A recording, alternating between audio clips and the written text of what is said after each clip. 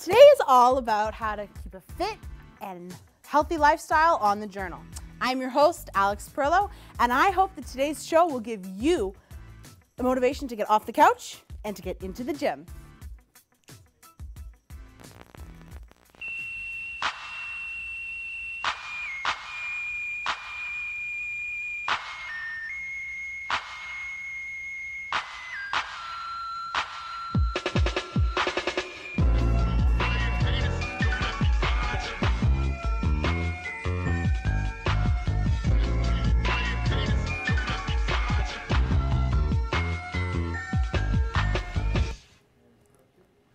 Now, one of my most favorite dishes ever is most definitely my mom's homemade lasagna.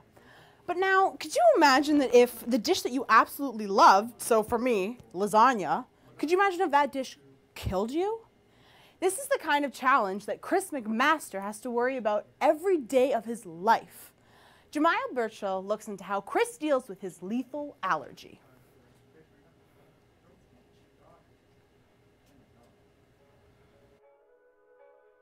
My name is Chris McMaster. I'm 20 years old and I am anaphylactically allergic to all dairy products and eggs. So I actually found out I had the allergy when I was about 6 months old. My mom tried to feed me lasagna and apparently I broke out with hives and my face got all red and itchy, and when I had the allergy it was my throat was slowly starting to close. So she realized right away that it was really severe. And luckily we had Benadryl in the house, so she gave that to me. And we went to the allergist, I guess she took me there not shortly after that. And yeah, I've had the allergy ever since then. There are quite a few alternatives that Chris could look into, mainly soy or almond products. Any vegetable that can be substituted into a recipe instead of a dairy product. Chris could also look into going full vegan. So removing any kind of dairy and egg-based products from his diet completely. So some things that I can't eat that I really wish I could. I wish I could eat pizza. I wish I could eat macaroni and cheese. I wish I could eat chocolate. Would be good. Never had chocolate. Ice cream. Tacos. When I go out to eat with friends, it's more so I have to make sure I read the ingredients to different restaurants. So for instance, if we go to McDonald's, I know the certain things that I've had in the past. I'll look online to see the nutrition facts and the ingredients to all the items they sell. Or if we're going out for dinner, I have to always say if it's a waiter, I have to ask what's in this, or can you make sure that you don't contaminate that, because contamination is a really big thing with it. Because sometimes they cook certain foods on the same grill, right? So if it's a burger with cheese, and you ask for no cheese, it's still going to be cooked on that same grill. But as long as Chris gets the right vitamins, minerals, and supplements that he requires to sustain his life, then switching diets isn't really going to make a huge impact. Eating meat does not contain dairy. It's the recipes that you use for cooking. As long as he stays away from dairy products and eggs, he should be fine. This brand called Daya. They have a vegan organic kind of cheese that they have a mac and cheese, they have a pizza, what else do they have? Blocks of cheese. They have a lot of different alternatives to actual food I can't have. So for me, the severity of the allergy is very high. It's not to the severity of with peanuts, with some people who are allergic to peanuts where they can't even be around them or watch people eat them or smell them. It's more so if I touch them, my hands will get all red. I've probably had close to 30 maybe, something like that. It's happened a lot, but thankfully I've never actually had to use the EpiPen. I've always just used Benadryl to get rid of it. So it's never been to the severity that I've actually had to use the EpiPen, thankfully. But I always carry it on me with Benadryl as well, just in case.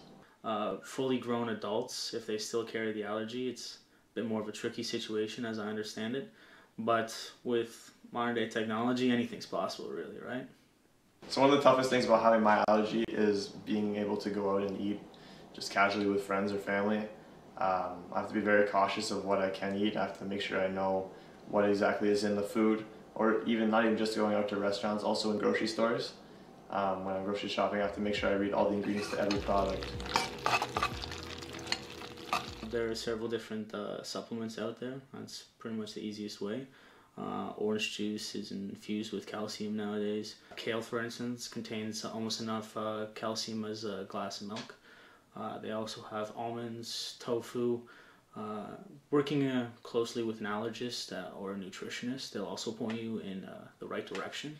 In the past, like I've obviously visited plenty of allergists over the years, and a lot of the times each year I would go and they tell me that maybe by the time like I was 16 I would grow out of it, but obviously I'm past 16 now and it's still with me, so I think the chances of me growing out of it are very, very slim. Like I'm probably gonna have the allergy for the rest of my life, but you never know with like technology advancing and stuff. They might come up, doctors might come up with something that could cure, maybe like a pill that I could take to be able to eat the food, so that would be nice. But so even if though, like I'm like 20 now, so I've had it my whole life. I'm pretty used to it. Like whenever I tell people about the allergy, they're always like, oh, like I don't know how you do it, like I could never do that. But for me it's just like I'm used to it now. It doesn't really bother me that much.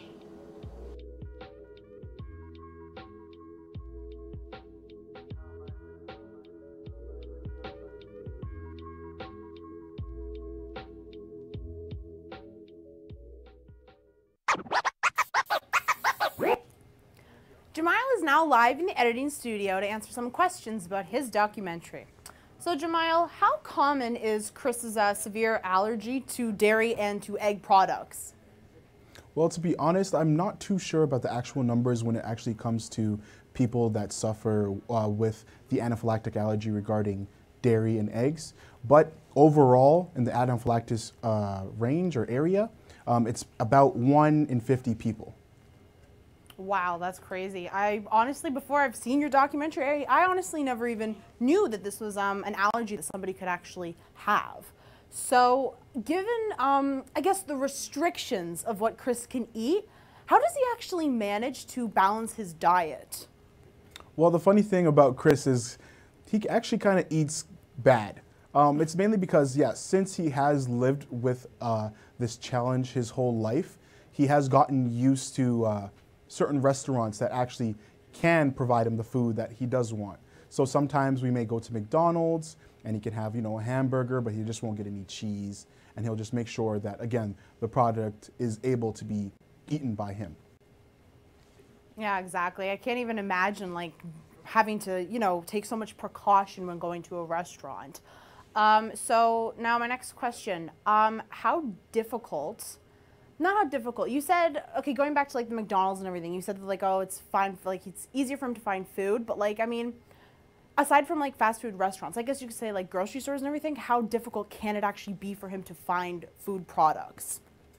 Well, you got to think about it again. Chris, he's not able to have some of the things that, you know, we take for granted. For example, ice cream, pizzas, tacos, burritos. It all sounds like unhealthy foods, but we still get to enjoy them. And Chris, he has to look in other places. So when he is grocery shopping, for example, he has to look for vegan options. So he may be able to get a pizza with vegan cheese instead.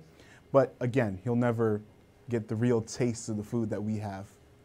Now I do have to ask, as a food lover, have you ever actually like tasted some of Chris's food that he eats? Yes, actually during the shoot, I got to have some of the mac and cheese that he had.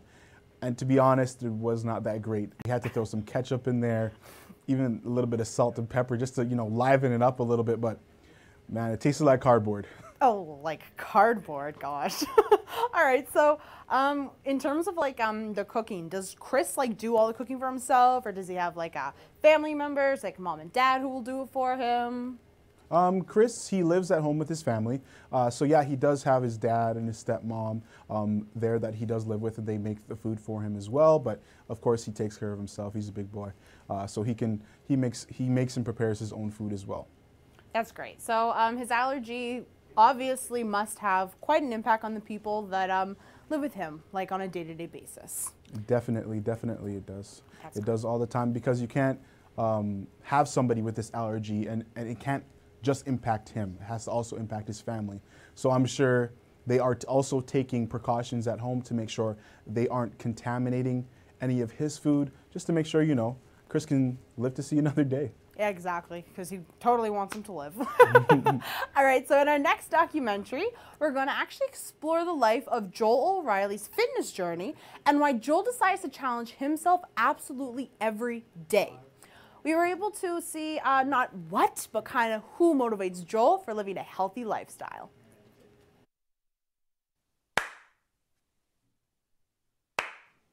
It's important to challenge yourself to continually progress as a person. To challenge yourself means to step outside your comfort zone. You can't make progress by doing something you've already done. You've already made that progress. If you want to make progress, you have to go out there and venture into new territories and ultimately dominate that territory and make it your own. And that's where the progress is. My name's Joel O'Reilly. I'm 22 years old, and I'm a fitness and health connoisseur.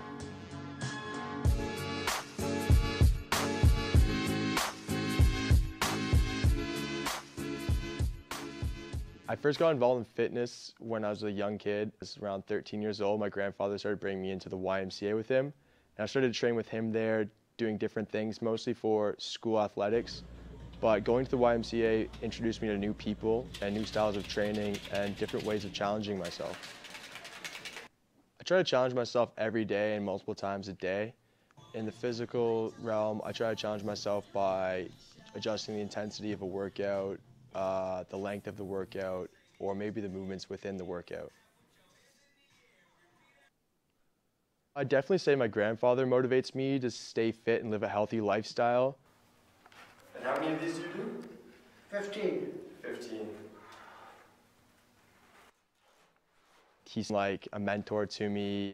This guy lives and breathes fitness and health, and he seems to be a pretty happy person, so I would definitely say that he credits his happiness to that.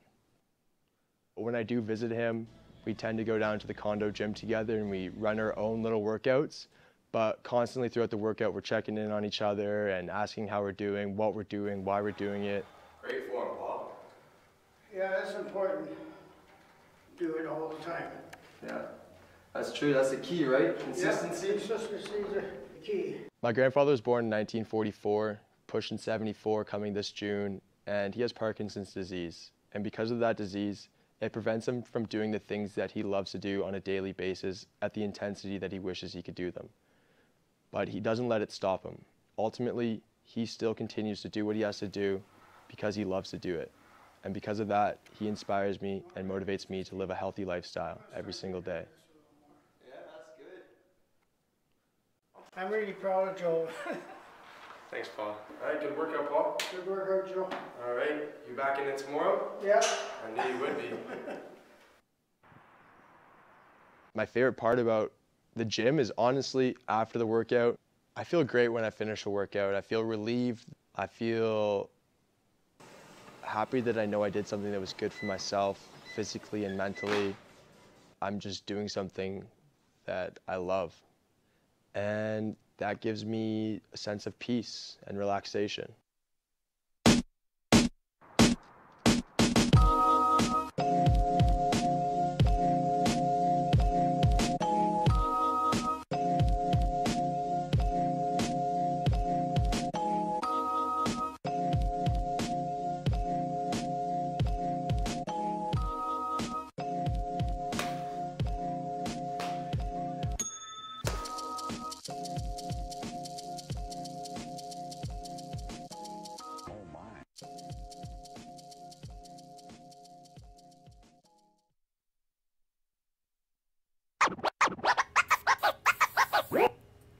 We now have Katie Gogos live in the editing suite to answer a few questions about her piece.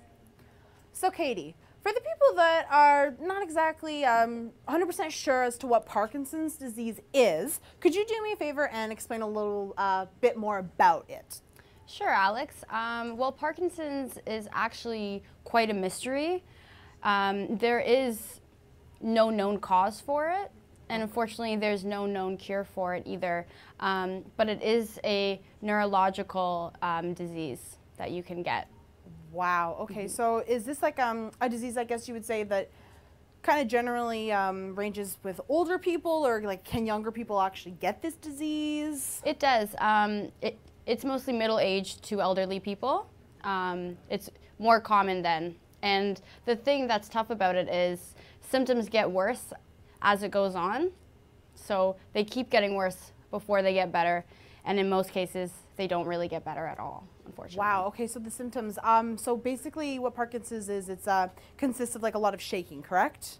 Yes, so common symptoms would be body tremors, loss of coordination, impaired coordination and balance, stiffness in muscles, and slow movements as well.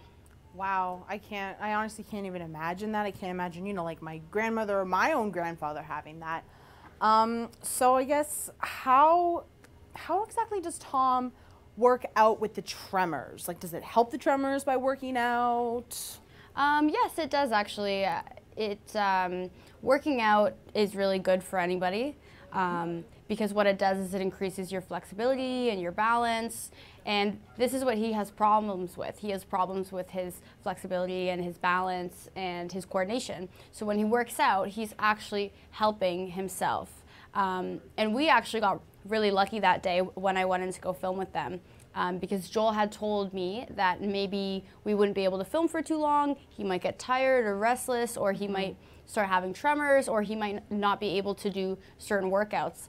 But it turns out that we caught him on a good day, and he was able to go through his whole workout routine with us. And yeah, it was pretty amazing to see how he can still do this. It's really inspiring. Yeah, that's extremely inspiring. That's quite phenomenal, actually. So while you were filming, Tom, he did or he didn't have any tremors? Like, were there any moments where he even seemed like slightly shaky or uncomfortable? To be honest with you, I didn't realize any, but Joel said that he was doing really well and he was really surprised, and he hasn't seen him in such good shape while working out in quite a while. So. Oh, really? That's Yeah. That's phenomenal. All right, so I'm just gonna kind of dive away from the Parkinson's, and I kind of want to ask you just about how the actual process of the filming went. Did you like run into any, I guess, type of problems other than maybe issues with Tom's grandfather, or sorry, Tom, as he is the grandfather?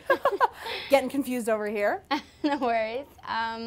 You know what? Filming was a really great experience for me. We got lucky on the days that we shot outside. It was actually beautiful weather out, nicer than it is today, ironically. But we didn't have too many problems. Like I said, we also got lucky with when we were shooting with Tom, and he was having a great day, so we were able to get a lot of footage with him. And I had really great conversations with him, learning more about Parkinson's and how he deals with it. And it was really great to be in the gym with Joel and Tom, to see how they bond together. Just like their relationship as a whole is really special and like really important, and it's just great to be around that and see it. Yeah, exactly, and it's really good. I feel like it's really good that Tom has that support system with him as well. You know what I mean? Mm-hmm. Yeah. So I've got one last question. I swear, it's the last one. Don't hate me.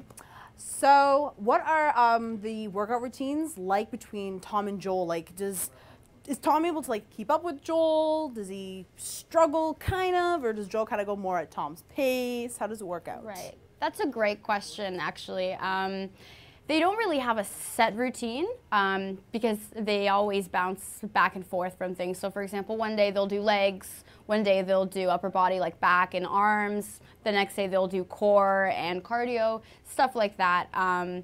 And they're both pretty much like almost at the same fitness level, it seems like. Tom is incredibly fit and able to do these things that I can't even do, you know what I mean? So in terms of one of them like not keeping up to the other, they make sure that that doesn't happen. So they're always making sure that they're on the same page and they're checking in on each other and making sure that one of them isn't going too fast, or like if they need to stop and have some water or take a break, then they do that, and they're really good with that.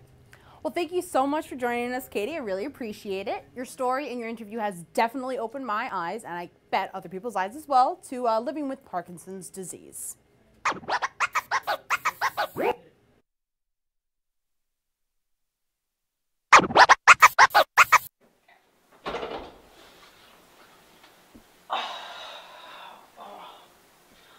A great way to exercise is by going to your local gym. It has all the right equipment you need to have a successful workout. Our next documentary features a gym called Apex. It's an urban CrossFit community gym that's all about working towards each other's goals. Here's Apex. For me, being a personal trainer and strength coach is probably the perfect job. I don't like to be tied down to a certain schedule. I like that each day is different. I like dealing with people. I like helping people with something that I really believe in.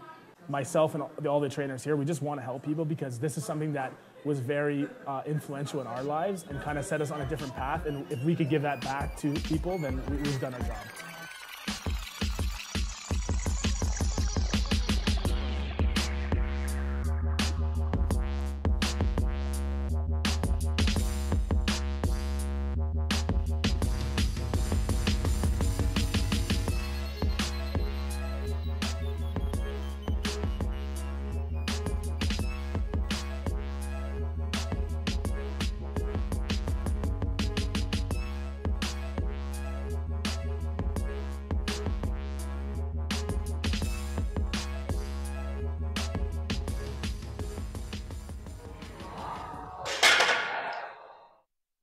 My name is Matthew Pasquale. I'm the head strength and conditioning coach and owner of Apex Training Center.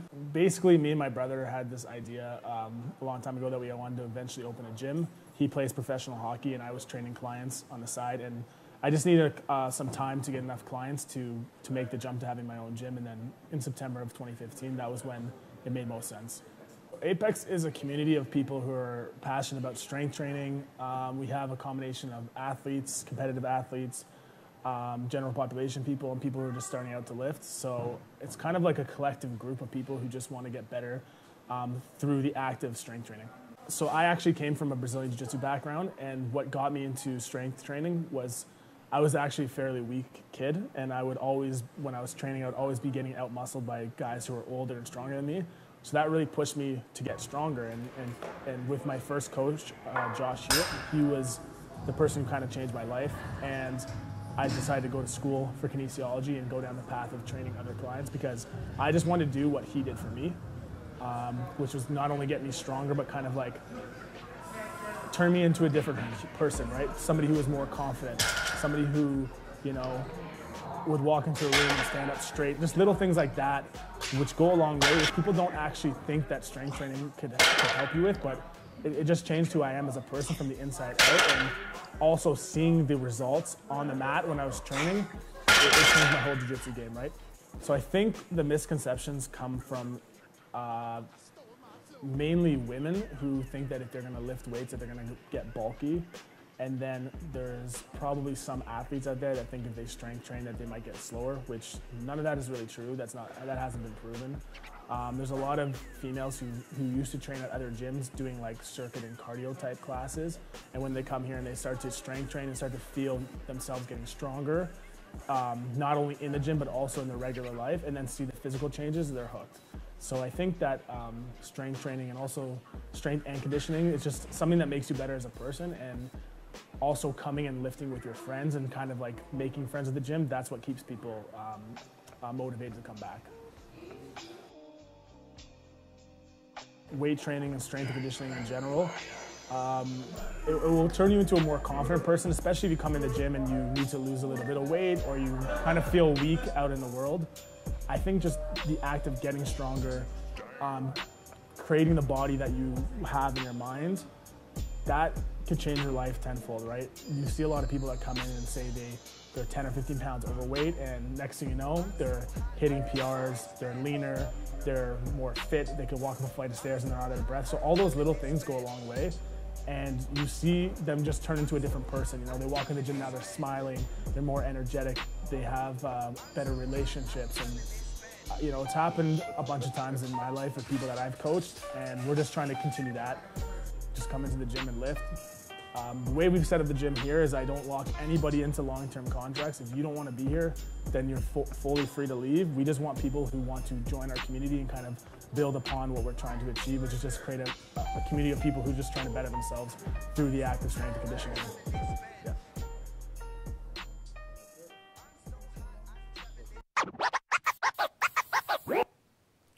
Apex looks like an absolutely amazing gym, but unfortunately, not everyone has the time or the confidence to go to a public gym, and I can personally totally relate to that. As a college student, it's definitely hard for me to get to the gym and get the confidence to go to the gym. Now, thankfully, today we have Rhiannion Hamilton here, and she's here to teach us some simple at-home workouts for beginners. Hey, Rhiannion. Hey, thanks for having me. Oh, no problem. Show me your tricks. Start with some stretches. Awesome, which is always good to start with. Oh, yeah, definitely. Spur arms. Okay. Star shape. Star shape. Yeah, we're going to touch our opposite hands to our opposite feet. Okay, so straight back and straight legs? Straight everything. Ooh, you can feel the burn. That stretch. Next. Oh, yeah, okay. Let's go again. Yep. One more round. Do you feel it? Oh, yeah, I feel it. Okay. Another one of my favorite stretches is to wrap your hand. Okay. Yep. Touch the shoulder. Yep. And touch the elbow. Oh. And then you pull. Ooh, that feels good over here. Exactly. Yep. I feel that. Okay. Let's switch hands. Okay, definitely. So back here. Gotcha. And then I'm pulling. And a slight little tug. Slight tug. Don't pull too much. You might that feels really good. Yeah. Oh yeah. With my luck, I totally pull something. You can feel that there. That feels really good. It feels good. Yeah. Very good. Want to do one more stretch? Yes. Yes. Okay. Yes. I definitely need to stretch. Just pull your knees here. Pull my knees up like that. Yep. It can be really fast. Oh. Okay. And am I keeping my back straight? As straight as you can. As straight. Okay. Thank you. I'm a beginner. Cut me some slack. Your elbows touch your knees. Opposite knees. So like that. Yep. One more time. Okay. Let's do some little workouts. So we're going to start with these 2.5 dumbbells. Okay. We're just going to do some curls. Awesome. So when you do it, you're going to go up. Okay. Feel? I can really, you can feel it here. You can definitely feel it here. I'm definitely feeling a pull. Switch. Wow. Keep it even. Okay, yeah, no, I feel it. One more time? Yeah. Make sure you keep that breathing. Yep. One more time. You know, that feels really good. Now, would you say that this is like, I guess some exercises that you could do if you're like a beginner trying to lose fat on your arms? Because like I know I've got to like, you know, start losing some fat on the arms, and I don't want to build muscle necessarily. I want to lose the fat. So is that something that I could work on at home? Yeah. So for toning, light weights are really good. Okay, true. Building muscle, it's easier to use heavier weights. Gotcha. Gotcha. I think also if you're new to it, yes, it's easier to use lighter weights to start with and get heavier as you go. You don't pull anything. Exactly, yeah. Oh yeah, because then you're sore after and that gets discouraging. Okay. All right. We're gonna move to lunges. Awesome. Okay. I'm gonna take this foot. Left foot? Yeah. And you're just gonna keep your back straight. Okay, gotcha. Okay? Yeah. As we bend. Bend? Mm-hmm. So the thing about lunges is that you keep don't let your knee go over your toes. Knee don't go over toes. Gotcha. And you make sure there's a bunch of 90-degree angles going on. Okay. Okay, I get it. Yep. Let's do one. Ready? Yeah, go for it. Another one? Yeah. Let's do the next feet. Awesome. If I can really feel it the back of the leg. That's where you're supposed to feel it? That's where you're supposed to feel it. Awesome. Okay. Also, don't forget to always face forward when you do it. Gotcha. That's how you keep it. Yeah. Ready? Let's go. There you go. Awesome. One more? Yep. Wow, you can really feel the pull. You feel it? So is that a way that I could also start to lose like fat on the legs as well? Legs, thighs. Awesome. You should feel up here too sometimes. Oh yeah, definitely. Yeah, I can definitely feel it up there. Okay. So next we're gonna do some squats. Okay, awesome. So we're gonna take the kettlebells. Ooh. You can hold it. Awesome, thank you. So when I do squats, I keep my toes in line with my shoulders. Okay, yeah. And when I bend, I bring my hands up, which is why you're holding the mat. Okay, gotcha, yeah. It will help you work out your arms as you do squats. That definitely makes sense. Squats work out your butt. Exactly, you're gonna get some butt going on. So you have to remember to always sit into your butt. Okay. While trying to keep your back as straight as possible. Yeah, exactly. Which is hard during a squat. Yeah, of course. So as you bend, ready? Okay. You make sure that your knees do not pass your toes. Gotcha. Let's try that, ready? Yep. And up. Yep. Bend again. And up. One more time. And up. Awesome. Like that. I feel good. You feel it? I can feel the butt coming your butt? along.